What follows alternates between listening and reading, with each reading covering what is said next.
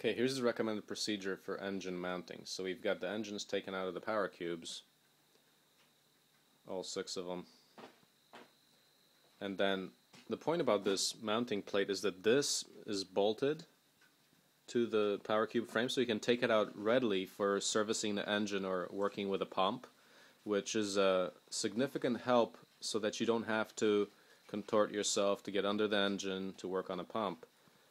From experience, that's valuable. So the step number 1 is to put the coupler onto each of the motors. And then the second step is to put the pump together. So take some of our pumps and put on their mounting plates.